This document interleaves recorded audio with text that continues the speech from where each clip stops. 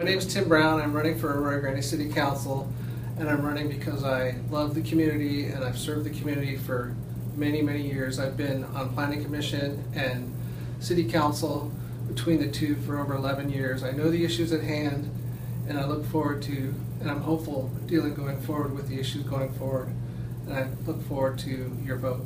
Hi, my name is Barbara Harmon, and I'm running for Arroyo Grande City Council to bring a new perspective.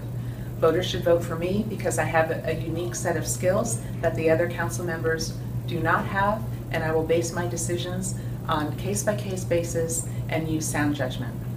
Hi, my name is Joe Costello, and I'm running for the Arroyo Grande City Council.